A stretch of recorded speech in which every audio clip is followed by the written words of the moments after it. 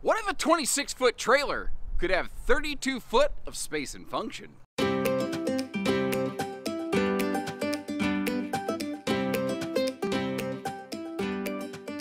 everybody, Josh the RV Nerd of Bish's RV getting you some updated footage for 24 on the 2509 Rockwood S Mini Lite, or the 25 BDS, something like that, Flagstaff. I don't know. Rockwood and Flagstaff are the same thing. I'm probably going to call them Rockstaff from here on forward because it's two names for the exact same product. But this is a very interesting RV because it has, it's been sought after by almost as many people who are looking for a couples camping excursion as a family camping excursion, despite the RV having bunks. So why is that? And I think it's because Rockwood does Rockwood things. They're always trying to do plus one more than just about anybody else. Like, they are, you know, an all aluminum skeleton product right here. The only part of this RV that is not laminated is the floor, so they can avoid soft spots. That's got a 5/8 tongue groove plywood floor decking. The rest of it, anything that's load bearing, including the dinette, anything that they're going to build is built with a welded aluminum cage structure to help keep the weight down.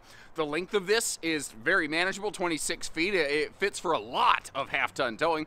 They're also doing things like better tires, better suspension, and TPMS to give you a better ride, handling, towing, and going excursion with one of these. But they're also doing things like they're one of the first to factory standardize any level of solar, and they're still one of the only ones doing any kind of factory inverter. And this year they cranked that up a notch to give you even more power off that. And today we're going to look at one that has the expanded solar package available on it.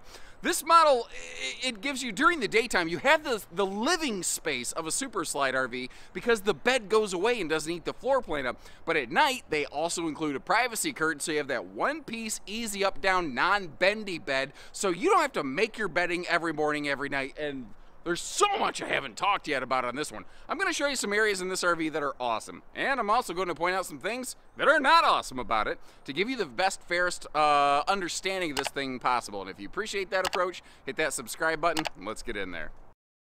And an interesting thing happened with this floor plan recently, not specifically from Rockwood, but the actual originator of this floor plan has essentially started building it again. So this is kind of interesting.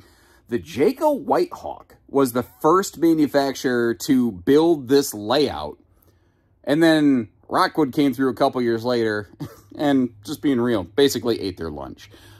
Since then, a bunch of other manufacturers have started building this, and in the meantime, Jayco tried different versions of a Murphy bed bunkhouse, but nothing quite took. So what's funny is they just kind of went back to basics, and Jay Feather, Whitehawk's little brother, now has a very good approximation of a floor plan like this. I'll have some, if I don't already have it out, I'll have some video out for it. It's called a 21 MBH. But that's not what this video is about, because there's other guys like Surveyor and Freedom Express that also build something like this. What does Rockwood bring to the table? Why would you spend your money here? Well, pet friendly, carpetless, ventless flooring, and that slide flooring on camera reads like carpet, but that's that marine woven kind of stuff. So that is a carpetless slide floor.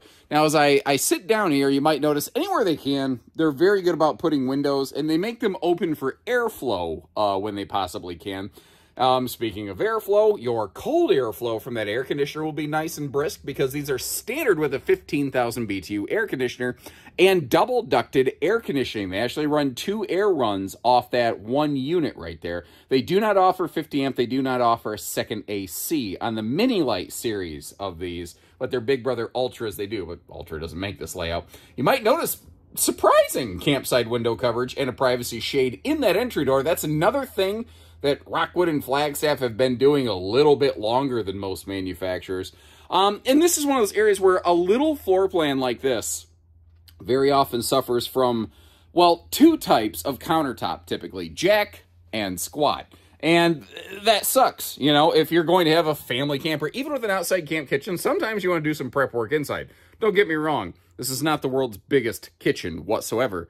But for a tiny camper, they did a good job giving you some square foot of space, and this little folding countertop extension really helps right here. I think what I would do when I get to my destination, I would set that up, and I would put a nice tall wastebasket right under that, because otherwise, this RV really doesn't have a good spot for a wastebasket, you know, any other way. Now, that is a over 10 cubic foot, 12 volt compressor fridge over there, By default, this has a 200-watt factory solar package. The model we're looking at today, well, not the model, the copy of the model we're looking at today was built with the optional second 200-watt panel, so that's very, very handy. The other thing here is their bunks are kind of like Jayco's, where they're rated for more weight, like 600 pounds per double bunk. And they're using, I used to say 50% thicker mattresses, but I think their mattresses are double the industry standard now, not because Rockwood got thicker, but because everybody else got worse. It's kind of like Ben & Jerry's. Ben & Jerry's ice cream is always more expensive, but they haven't shrank their containers like everyone else has. Now, Ben & Jerry's containers were always small before. This is also another interesting detail. I like the USB plugs that they had over there, but you have a switch right here that from ground level, the adults can reach. So if you want to, you can just reach up in there and be like, lights out, kids, you know, and you can basically shut all that kind of stuff down. Now, obviously, we're looking at a double-over-double bunk with a fold-up cargo bunk arrangement. That is yet another of your requests that have been fulfilled here by the Rockstaff group. Something else that they've always pretty much done and continue to do, other manufacturers are finding ways to make RVs cheaper, cheaper, cheaper. And a lot of those, like that oven right there, in terms of appliances, is basically the single most expensive appliance in this RV. Well, to just reduce the price tag, a lot of manufacturers just go, okay, no more ovens.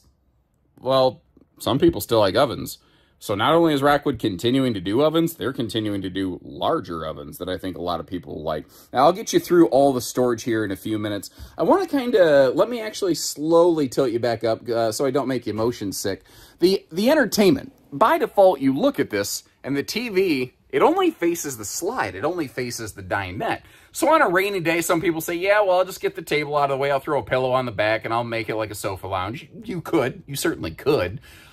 But you've got a sofa up here. The good news is you'll find that that TV can actually pivot around a couple different directions. And this right here is kind of the thing that I think makes this floor plan work so well, is during the day, you have the space of a super slide because we have a full sofa and we have a full dinette, but you're getting it in something that doesn't actually require a super slide.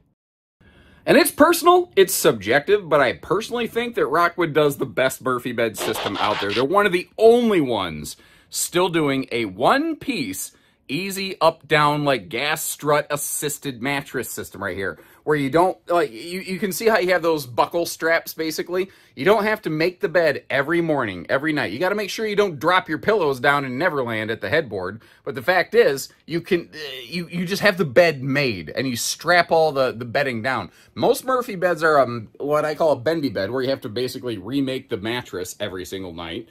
And those can be cool because they're less expensive, they're lighter weight, and they provide better front pass-through storage, but some people just want an easier mattress. You know, I get it. Look in the bottom right corner of the screen. You see those household outlets down there? That's one of the other really cool things, is that they are giving you that headboard shelf and those outlets. And those are, like most of the outlets in this RV, those are prepped and run to the now 1,800 watt inverter, previously 1,000 watt inverter last year. So now an inverter big enough that at a travel stop, you can't run the air conditioner, you can't run the microwave, but if you wanted to run the coffee pot, that you can do now. And it's a major, major shift from what they were doing before. That can provide a great deal more function.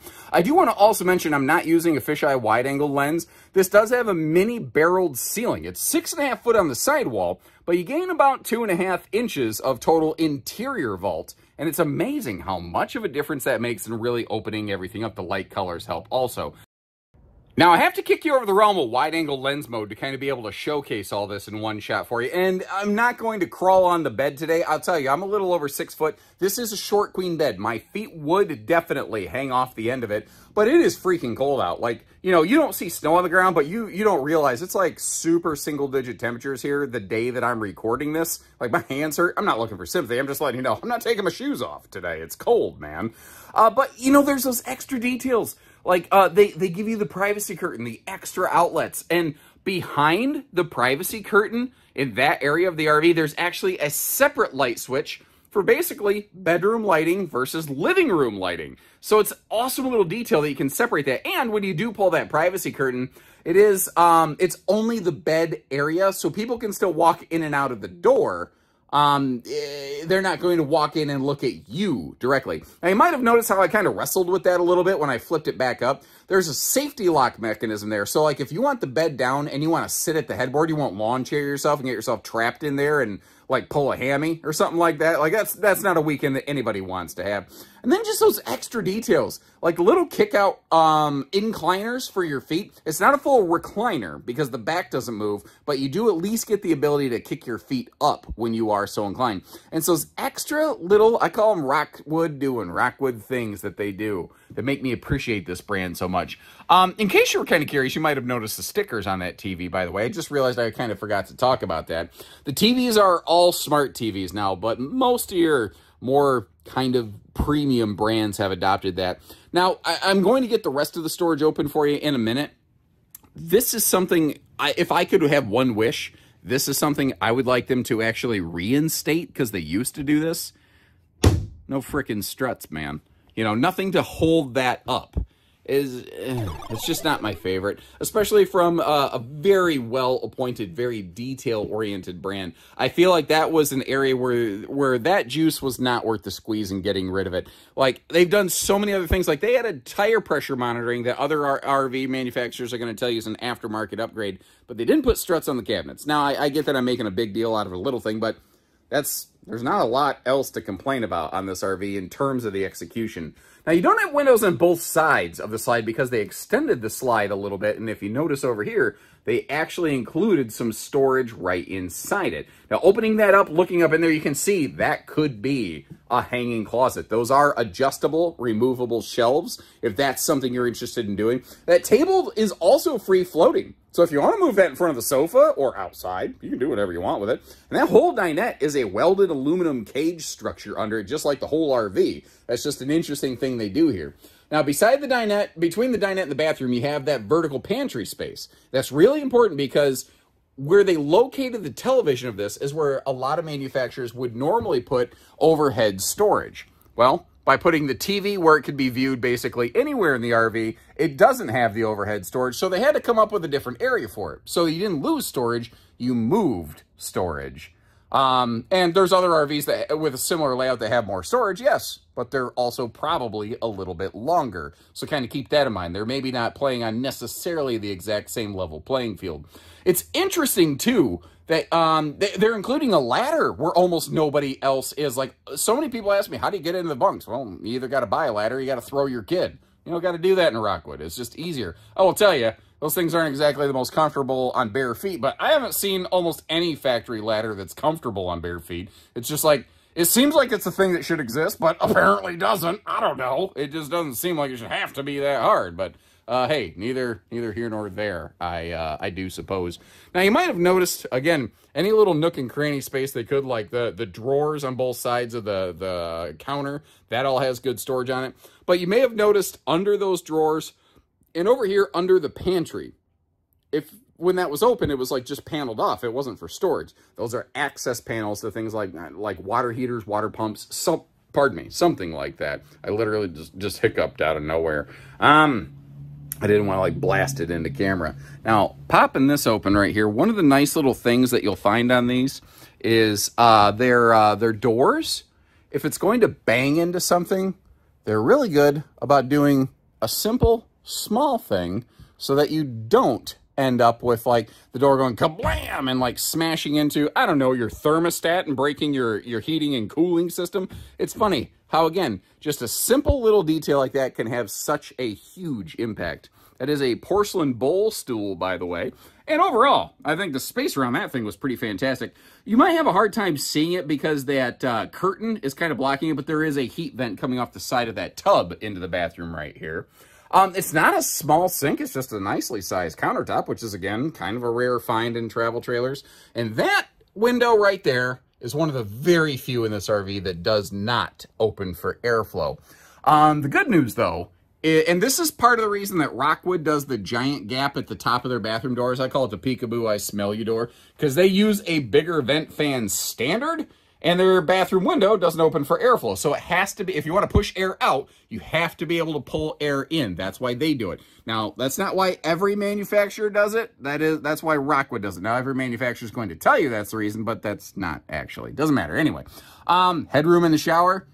With the mini barrel, it's not bad. Thankfully, they do have that skylight for headroom, but I'm a little over 6 foot. My head definitely has to be in the skylight right there. So overall, there's good features. There's, you know, not good features, whatever. One of the, really, and there's no way to fix this, so it's not like it's a wish list item for me, but one of the only Achilles heels on this RV for me is the access that you do get in road mode, because it's not good. Because, as you will very quickly discern, we lose a lot of space with that slide close. Now, it's a rack and pinion slide, so you don't see any, like, cables or the Schwintek worm gears off the side. And the Murphy bed is lost in road mode with this one. I wish it wasn't. And if they made the RV a little bit longer, it might be available. But then the RV would be heavier, more expensive, you know, more of a towing concern.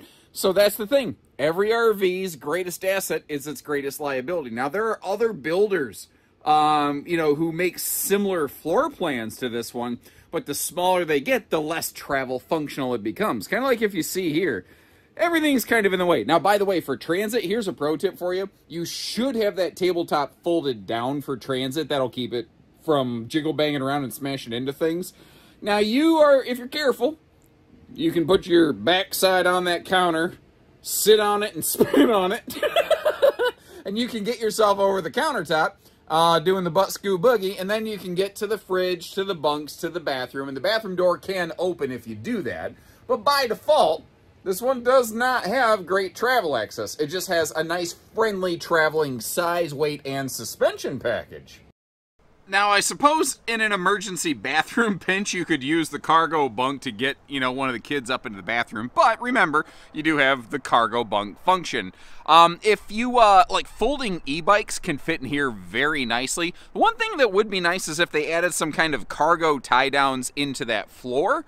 So that, you know, if you did have something like that, you'd have a better way of securing it in transit. As it currently stands, they don't have anything like that. You're going to have to figure it out. But this RV also does have a 5/8 tongue and groove plywood floor decking that can more easily allow you to be able to add certain little widgets and whiz bangs like that. And by the way, do you like kind of seeing these before and after the slide open close shots? And while you're leaving me a note on that, we're going to start diving into this sucker right here. One of the nice things is it is a single-headed sewer monster. So your kitchen, your bathroom, everything all empties out here at what I think is the best possible spot in the RV for your sewer hookups. Although with the mud that kind of caked on this RV is like fresh off the apple cart, Mary. It just landed from the RV manufacturer, and we had some weather recently, so picked up a little bit of road grime and debris. But brown sludge hanging off a sewer pipe, certainly not the best looking thing you've ever seen. Now, I'm going about this one apparently backwards today. The way that it happens to be happening. Let's start right down here where we've got ourselves a 3,000-pound accessory hitch. Nope, sorry, 300-pound accessory hitch. It even says right on it, not for towing, which is where the 3,000-pound number clipped into my head, but 300-pound accessory hitch for bike racks, small generators, etc. But notice it still has a rear bumper, which is kind of cool. And in case you want a totally separate, like Stinky Slinky sewer hose kind of tube, you can always add one of those. That's very easy to do. The underbelly is enclosed. It is not forced air heated, which kind of spooks some people.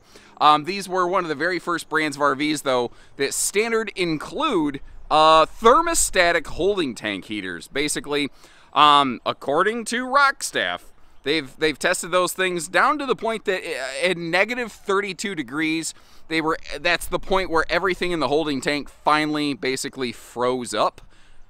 That's pretty cold. Now, it actually gets colder than that in some areas of the country, so kind of keep that in mind. Their outside camp kitchen on this model has changed a little bit over the years, but it's sort of settled into what we have here, where it had that separate hot-cold kind of garden hose sprayer, as well as you see the pull-out cooktop and that little mini fridge right there. Now, the outside speakers are up a little high for my liking, but I gripe about that all the time. And look at the awning space. Like, I'm having to back way up between a couple trailers over next to this RV right here just to try to get it all in frame. For a small RV, they did a good job. Some folks might say, why didn't they extend it up a little bit further? And that big baggage door is the reason. That's part of the reason I wanted to leave that open, so you could have just a clear understanding of what you're looking at right there. Now, our tires down here, she runs on a nice set of sneakers. These are Goodyear Endurance radials, first of all. That's awesome. Step number 2 is these include tire pressure monitoring, which is great. So that going down the road, you just have a better idea and more peace of mind about the situation behind you, you know? Also, notice how you don't see a leaf spring system between those tires. This runs on a torsion suspension package. So there's a difference between torsion axles that a lot of RVs have and torsion suspension. This basically has both. To give you better ride, better handling, it'll just track and tow behind you better. Now, some folks have asked, you have an outside griddle and a cooktop. Can you use them both? And the answer is yes. You see how they actually do include not 1, but 2 propane cooker hookers, ladies and gentlemen. Sorry, I lost my balance standing up there and the camera got a little bit more wonky than normal. I really am going about this one backwards and different today, but hey, whatever the case, we're getting around there. Our baggage doors, all outside compartments, not just these, all outside compartments are now a slam latch instead of the twist lock system like they used to have. And this is one of the kind of catch-22s of these models. When you have a Murphy bed model like this, you with a one-piece Murphy bed, like Rockstaff is using, your pass-through storage goes under the sofa because the area up front, that blank panel, that's the headboard area of the bed. By the way, here's a pro tip. If you do happen to, like, lose something off the top of the bed, if it falls back there and you can't reach it, unscrew that panel and you can get yourself back in there if need be. Now, we're looking at one outfitted with the power corner stabilizers. That's the handy little push button that you see right there. And even though we have solar on the roof, always, minimum 200 watts, today we're looking at an optional 400 package, you still have that prep plug off the side in case you want to park in the sun, get a second, like, portable panel that kind of stands alone. And the portable plug-in systems and the roof solar packages, they work in concert with one another. They don't fight one another. They don't overload anything. Basically, the roof solar panel and the portable panels have their own separate charge controllers that will monitor the battery, and when the battery's full, they stop flooding it. So they each do it independently, but as a result, they work nicely together. Now, this is actually an interesting thing with this division. They do laminate behind their nose cap. There is a 1-inch laminated wall behind the nose. There's also a radiant barrier back there behind the nose that most nose cap builders don't do one, if not both of those things. So that's just kind of a handy little detail there. Now, you might notice they, I think in the past they had the specific brackets for like the slide awning prep that they're not there anymore. Yes, you can still put slide awnings on one of these. A service team can get you a quote for that. Our team can get you a quote for that. Another kind of interesting standout feature is how they've maintained 30-pound propane tanks, whereas almost everyone else in the small camper world has gone to 20s. If you are going to be doing heavy cooking or cold camping or something like that, it's kind of nice to still have that additional capacity right there. Now, off the campsite of the RV, the storage under the sofa bed, it was a little janky. You have to kind of reach around a corner to get to it. This side is not as bad because you're not fighting the awning arm, so it's easy to get in and out over here. So I guess maybe depending on what you're doing, plan accordingly. Additionally, if you jackknife lift that bed up from the inside of the RV, you can still reach and access that storage space, so kind of keep that in mind. Now, as we back up here, once again, they have gone with slam latches on all of their baggage compartments. And Rockwood does so much of what I call why not storage. If there's a space, they're gonna use it somehow. Like, you don't have to tear apart the dinette to get to everything. That storage is readily available and accessible from the outside of the RV right here, which is handy when you have drawers on the inside of the RV. So it kind of creates separate space. And like I said before, anything that's going to be load-bearing in the RV, anything they build in-house, whether it's structure or a dinette or whatever, those will all have a welded aluminum cage work to them. Now, sometimes people ask me why that vertical door doesn't go higher, and it's because it would be harder to, like, reach it, latch it, lock it, unlock it, that kind of thing. So they try to keep the door down where it's still accessible. But, you know, that's a little bit of the why behind the what for the I don't know, people who didn't ask but maybe would have. So if this video has been helpful for you, for little tidbits like that, do me a favor, hit that subscribe button, like our video if you've already done the first, and leave me some comments. Let me know what you think about her. How could they continue to improve? Like, years ago, you said you wanted to get rid of the laminated floor. They did. You wanted a hitch on the back. They did it. You wanted solar. You wanted an inverter. You wanted slam latches. They're doing it. They're doing all the things. So what's the next thing? Leave us some notes. Let us know. That sun is glaring wicked off there. Thankfully, it's not glaring off my forehead because that would blind you. Let me take a knee. Hey, look at that right there. I'll leave you a link in the video description for pricing and availability. Not that you needed me to take a knee to do that, but when you're ready, we're ready. Some of our stores have Rockwoods like this. Some of our stores had Flagstaffs. Either way, same thing. We can take care of you.